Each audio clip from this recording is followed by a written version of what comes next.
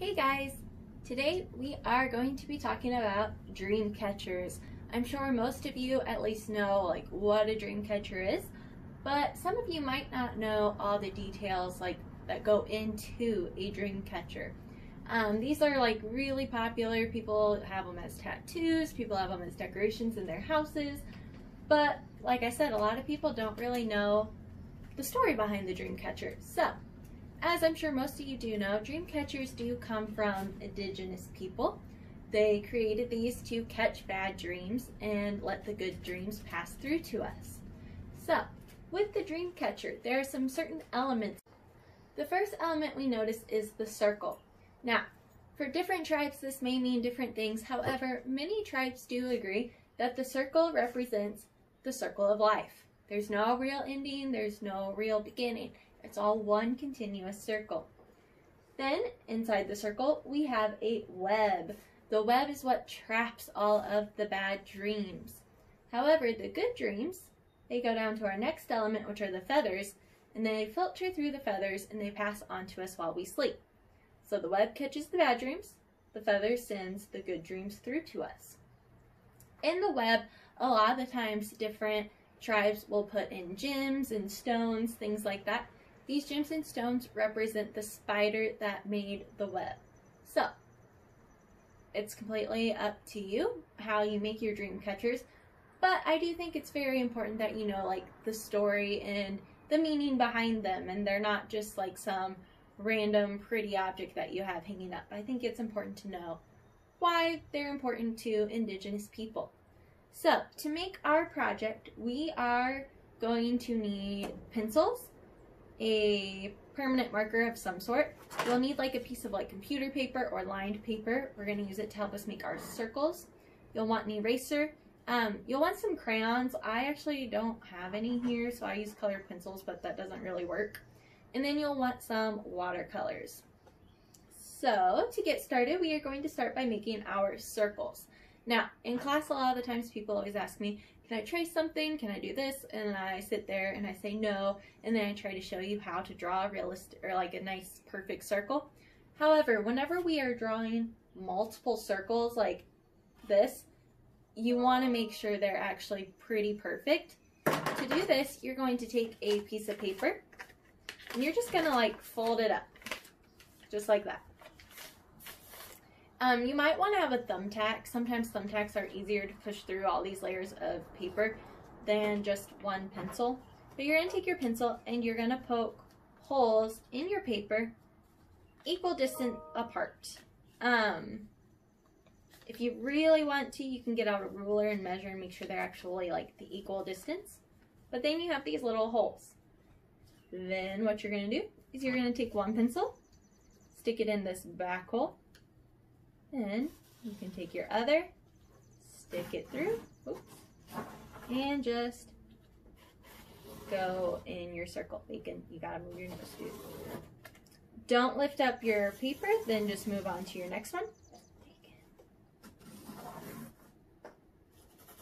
If your paper moves on you, you might need to tape it down or something. Move on to the next one. I suggest making them a little bit closer than what I actually have mine. I think then you can go through and add a lot more details and it just looks nicer.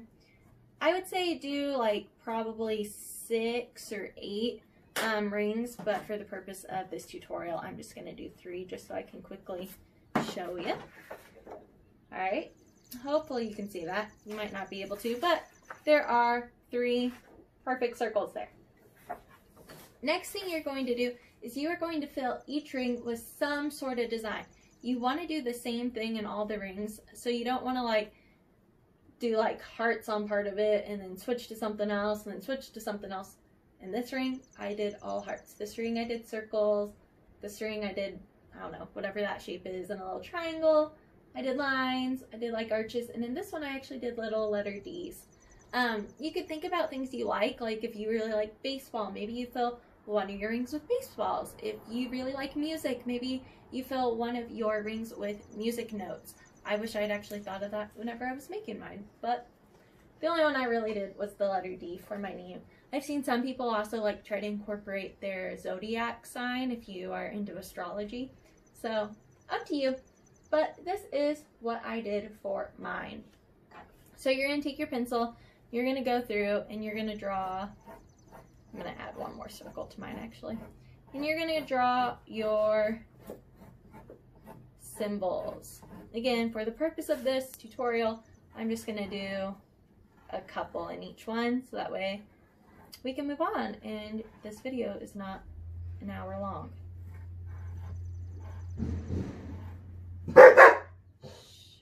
I'm gonna add some stars.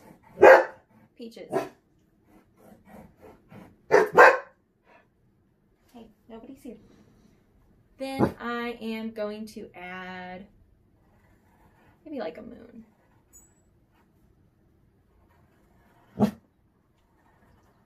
I have a Starry Night pop socket on my phone and I just happened to see it, which is why I did the moon.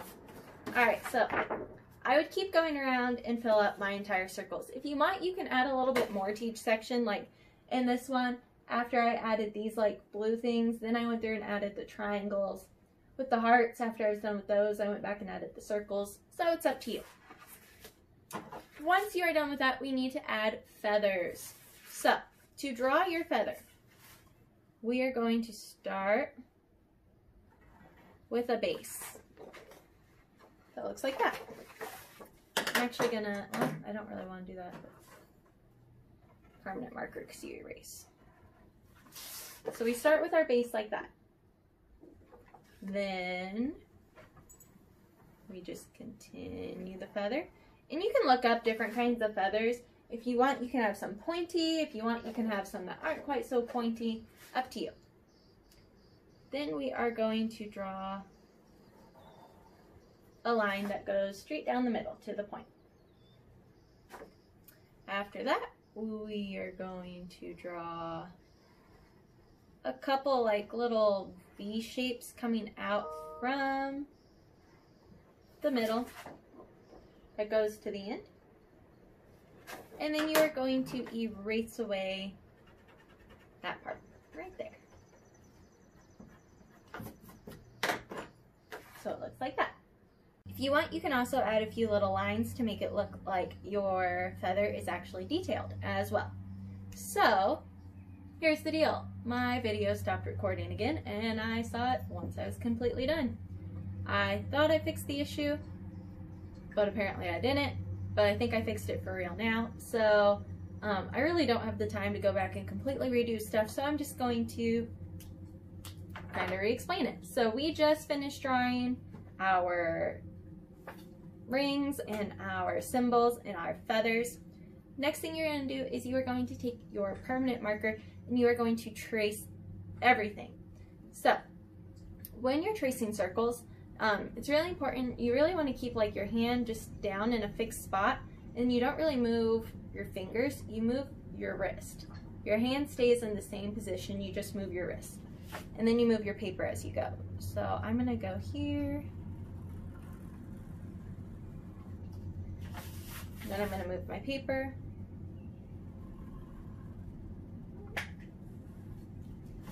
Move my paper.